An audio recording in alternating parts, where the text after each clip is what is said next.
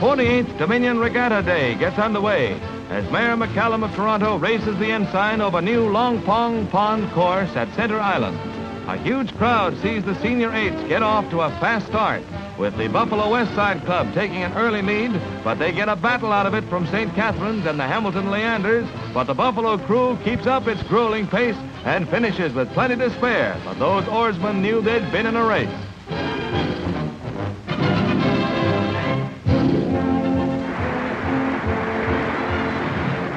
One of the stars of the regatta is Bob Williams of the Balmy Beach Club, who picks up plenty of points for his team in the men's single sculls as he wins over Baudry of Ottawa and Ken Nunn of the Argos Club. He wins going away.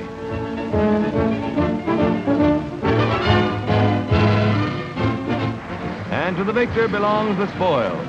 But here's the climax of the regatta. The senior war canoe provides some really thrilling competition, with Balmy Beach, Toronto, and Island canoe clubs really digging those paddles, and it's nip and tuck all the way. But this is Balmy Beach's day, and they get over the finish line. And why wouldn't they, with rooters like these? Let's look at the rooters.